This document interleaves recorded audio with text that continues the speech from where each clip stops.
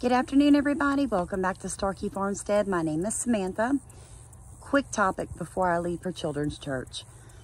I have seen some really big YouTube channels talking about the USDA asking people, churches, nonprofits, schools, communities to register their garden. And I'm also seeing everybody freak out. Guys, let's start from the beginning. The USDA has had those programs in place before Trump was president. Okay?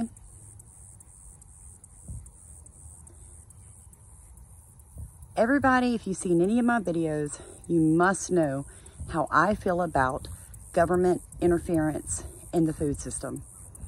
Right now, I am working to help secure laws that ensure that my community can grow and eat, process, and drink anything that they want without federal oversight. Because I think that is our right, our God-given constitutional right, our God-given constitutional right for freedom for food. Okay, so let me get out there and let me make that point very clear before I say what I'm fixing to say, and all of you start telling me that I need to be careful. I also work with the USDA NRCS in a 3-year scholarship. I actually came into that scholarship under a nonprofit, and the scholarship will last for 3 years on soil health, no-till, organic, regenerative market gardening. Okay? So they come and do soil samples, the nonprofit does. But this Monday coming, we have one of the USDA NRCS specialists coming to tour Starkey Farmstead to see our garden, to look at the nutritional value of our vegetables that we're growing, to discuss our sustainable loop systems with us. It is an honor and a privilege to have this gentleman coming, because it means that we are doing something correct here at Starkey Farmstead that the world needs to see. Okay, now they asked permission. Hey, can so-and-so, and I will video it, and I'll do more information on it when Monday comes, tour your farm? A month ago. And I'm like, absolutely. Absolutely. Because I want to train people to do this. And I know that if I have the backing of my local USDA NRCS, of my regional USDA NRCS workers, they're human like you and I. Not every government facility, not every government entity is out to eat the average American. We have got to stop being afraid of our shadows. And here's a really good saying I think everybody needs to take to heart. You keep your friends close and your enemies closer, right? We've been told that our whole lives. I take every class available to me that I am asked or sent information on. Every class. Why? Because I want to hear what the opposite side has to say. I am not the kind of person that sits in my box, in my bubble, and will only listen to people that parrot what I believe. Why? Because I want to know what they're thinking on the other side of the river.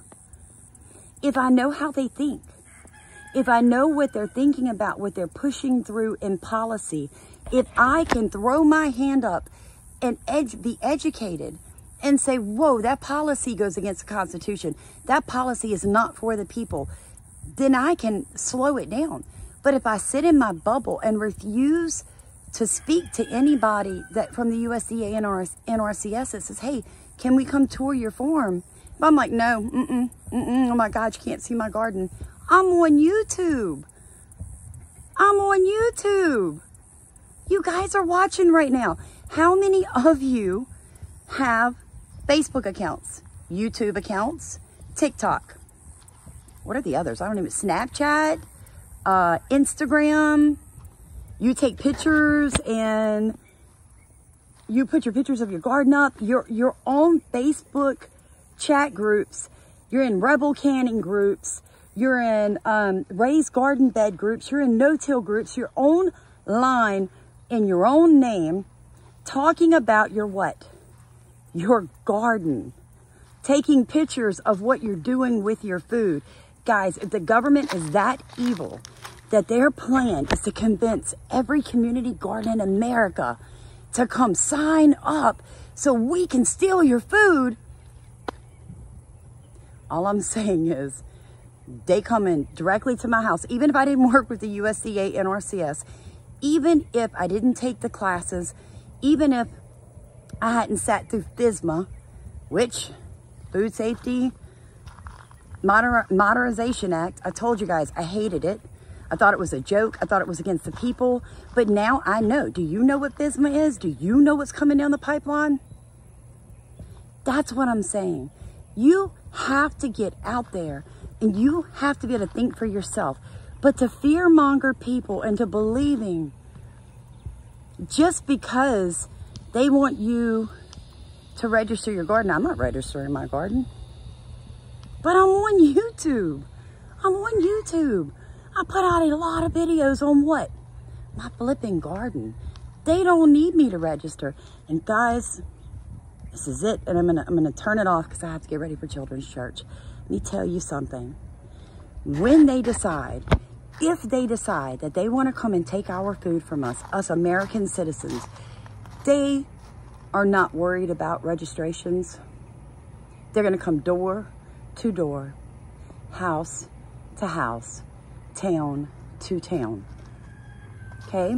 They're going to have your bank record. So if you've ever bought feed for your animals with your debit, with your credit card, with a check, on credit there where they have a notice saying that you owe them so much money at the feed and seed store, all of that, they will get all that information and they will come knock on your door and they will say, you have been buying cow feed now for 6 years. So where is the cows? Where is the meat? Where is it? If they are so diabolical that they want to know where every garden in America is so that they can come and steal the food, then it will never slow them down whether you register or you do not.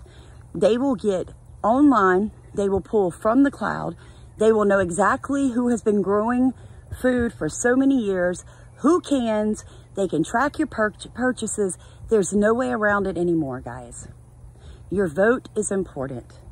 So all I'm going to say is if you're that worried about the government, you had better start listening to people from the opposing side, truly listening to them. If you're only listening to people that have exactly the same opinion as you, then you are very, very misinformed. And you are very, very naive. And if I upset you, I hope that I did, because I hope it wakes you up just a little bit. You had better learn to negotiate. I don't even know if negotiate is the right word. You had really better learn to communicate and listen to other people without getting offended. You know, the Bible tells us not to be offended. So if you keep getting a spirit of offense on you, you need to speak to God about that, because that's demonic in itself. And I mean that. That's why we have such a spirit of offense across this country. Everybody, if somebody doesn't agree with you, you block them, you unsubscribe to them, you leave nasty things on their Facebook pages, their YouTube channels. You speak out against them. And it's on topics that are really worldly topics. Like whether or not you no-till or not. Whether or not you're organic or not. I mean, people really get upset when I talk about the fact that I don't eat fertilizer. Like commercialized fertilizer. Like for some reason that upsets people. Because my opinion is different. All right? Though we might agree on everything else, we'll never know. We would never know because you got so offended about something that I said. So I hope that if you did get offended, that you take the time to rewind this video and listen to what I'm telling you. If the fear is that bad of your government, get out there and vote. Better yet, get out there and run for office. Seriously. Seriously. Get out there, get involved in the local school system, and watch on these insane teachers and the stuff they're teaching these kids. Better yet, become a homeschool. Offer to teach people's children. Like, do something to change what's happening, okay? You cannot live in fear. God did not give you a spirit of fear, okay? He did not. He did not, guys. He did not. So, my prayer for you today is that you will learn to listen. Blessed are the ears that hear. Blessed are the eyes that see. Don't jump at shadows. There are real things in the dark to be afraid of. Real things. And I have a feeling that it's coming much faster. And people are just blowing smoke. You don't have to be afraid of everybody. In fact, it's probably best you be on speaking terms with the people in power around you. And that's what Starkey Farmstead intends to do. I speak to my sheriff, speak to my 4-H advisor in my parish. I talk to the schools. I talk to the businesses. I'm nice to the cops. I'm not brown-nosing. Those people, one day, I may need them to be my ally, is all I'm saying. Just because someone is a USDA, NRCS employee does not make them evil. It does not make them terrible.